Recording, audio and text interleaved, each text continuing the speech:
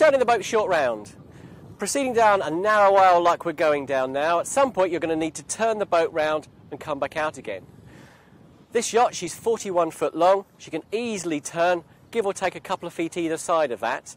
So we're going to go down this aisle and we're going to turn around. We're going to make good use of our prop kick and what elements we've got in our favour. So be conscious of the tide, be conscious of the wind. Today, we've got a lovely little crosswind blowing across the boat. To me, that tells me that that's going to hinder the initial part of the turn, but once I get the bow of the boat through, it'll actually flick the bow around, it'll be in my favour. So, going to take it down the aisle now, just left of centre. Be aware that because my prop kick kicks the stern to port, this yacht's favourite turn will always be to starboard. So look for a nice wide spot, nice and gentle, check your speed off to the side, into neutral. Here we go. Then it's wheel hard over. There she goes, she's starting to turn. And as she moves gently across the aisle, we're going to give her a burst astern on the engine. That puts the brakes on, and when the boat is stationary, my prop kick will walk the stern of the boat to port. As she comes to a halt, into neutral, give her a burst ahead, keeping the wheel hard over to starboard. As she starts to move, stop, into neutral. Let's go astern. Look to the side, there's my prop kick. As soon as she starts to move, you must go to neutral. She spins on a keel. You just work around with the engine. There we go. Always allow a little pause when you're using the gears. Love your gearbox. Little burst astern. Now, if you're getting a little bit too far in one direction and you need to go back a bit, centre the wheel. There we go. Go straight back. Give it a little burst ahead. Let's put some prop wash over that rudder. Round she comes. Ease the power. Out we go. Easy. Remember with prop kick that you need to allow for that when you're manoeuvring the boat down a narrow aisle. If I go down this aisle and I need to stop the boat, when I stop the boat, the prop kick is going to kick the stern of the boat that way. So before I go into that manoeuvre, I need to ease the bow of the boat to port to compensate for that. 10-15 degrees. Steady her up. Now I go astern. She's coming to a halt. The scenery stopped moving. My prop kick's moving across. Starting to go backwards. I've got my steerage back. And I'm going back in a straight line. We've shown you how to bring the boat alongside a linear pontoon, nice and straightforward. Very often you'll be bringing your boat alongside a finger pontoon like we have here, for instance. In doing that, invariably you've got a neighbour to look after, so preparation is key to this one. Make sure you're fended up on both sides, just in case you have to use plan B.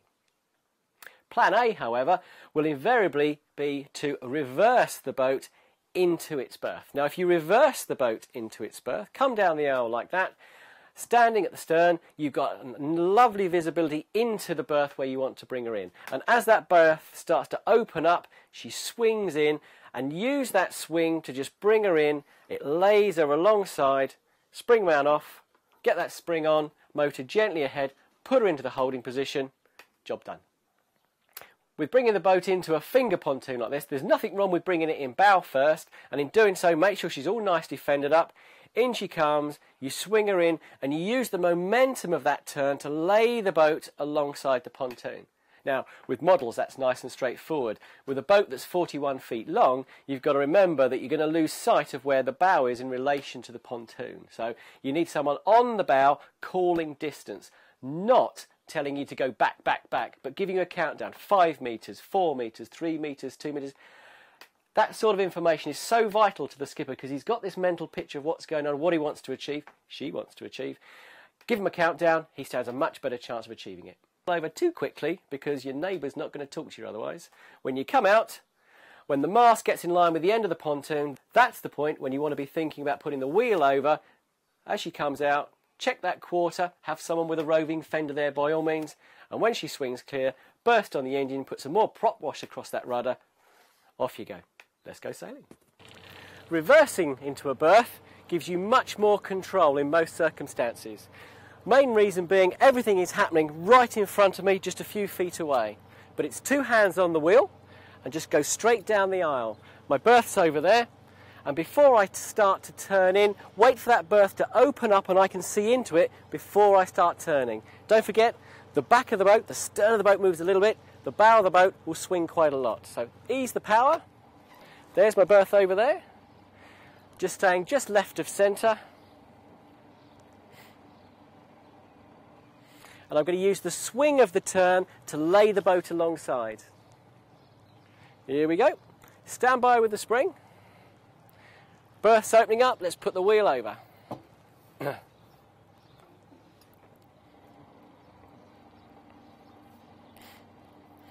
I'm aiming at the middle. As I close the middle, I switch aim towards the end. Into neutral. Ready to put the brakes on. Touch ahead.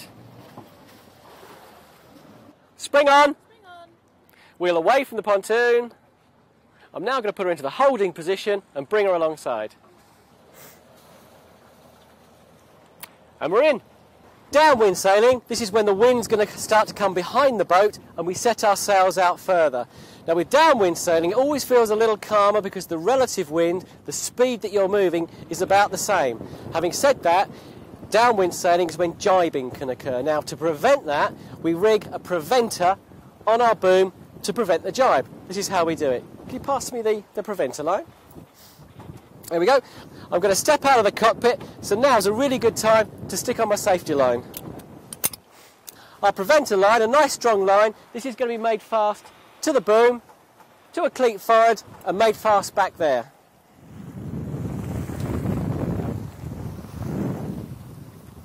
Lead the preventer line outside of everything, including the jib sheets. Now the point of sail the boat's on at the moment, it's a nice beam reach, so we're nice and safe, there's no chance she's going to jibe. Outside of everything, through this very handy mooring cleat, then back we go to the cleat at the back. There's our preventer line, all ready for action. Okay, we're now going to turn the boat to a more downwind position.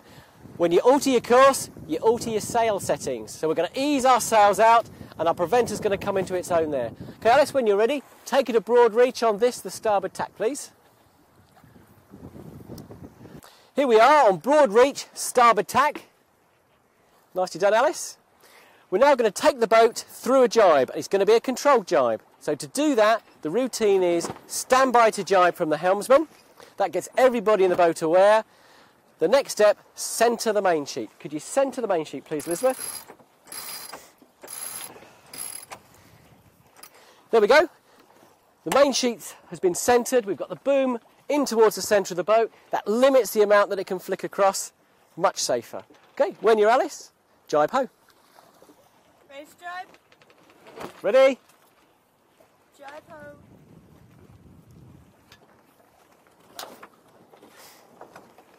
Over she goes. When the mainsail goes across, ease the main sheet out, send it across nice and sweetly, mind the preventer. That's lovely. Set it on the other side.